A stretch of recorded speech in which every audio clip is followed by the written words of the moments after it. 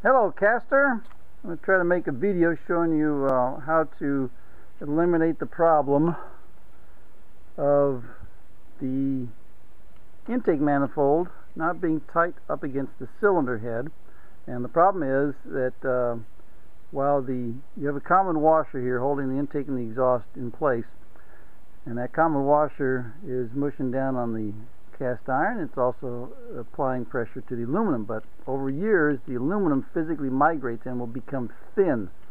This section right here doesn't change thickness. The cast iron does not change thickness. The aluminum, on the other hand, will migrate and get thinner.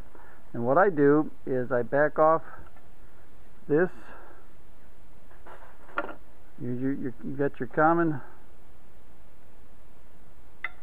14 millimeter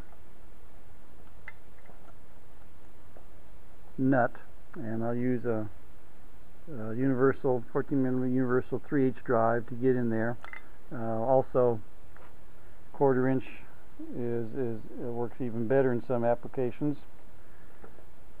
And what you do is you get up inside here and you back the nut off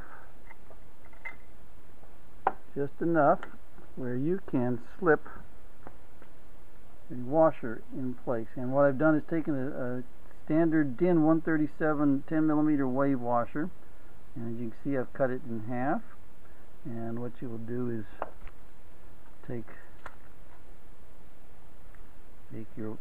cut your washer, your split washer, and you will back off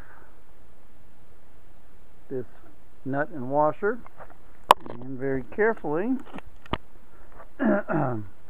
you will feed this wave washer down in there. Once you back this common washer off, you can squeegee this thing down inside there, and that's what it takes to fix it. It's not terribly difficult, and it can be done from the top, although it's not very easy. It's a lot better than removing the carburetors. So I wish you good luck.